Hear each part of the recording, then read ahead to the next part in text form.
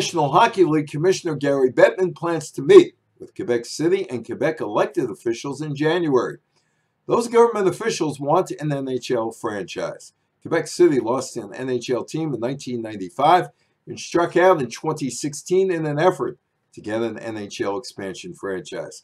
Quebec City backers got the cold shoulder in 2017 when the National Hockey League invited Seattle investors only to apply for an expansion team.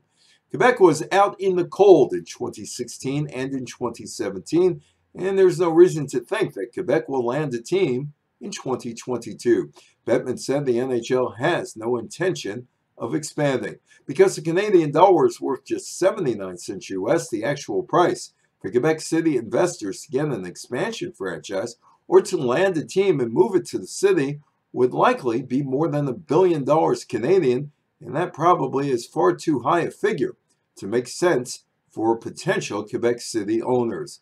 Quebec City potential owners had a difficult time getting about $650 million together during the 2016 NHL expansion process. In 1995, when Marcel Aubot sold his Quebec Nordiques franchise to Denver business interests, who moved the team to the Colorado City, Aubot didn't have a new building.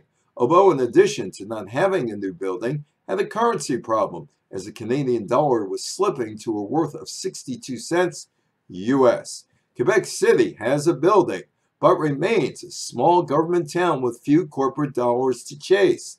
The league still has an Arizona problem and is playing the waiting game to see if Tempe will approve an Arena Village concept in town to accommodate the team. Arizona ownership has proposed building the Arena Village. Bettman says none of the 32 franchises are moving and there's no expansion plan. Yet, Quebec officials still want a team. Evan Weiner.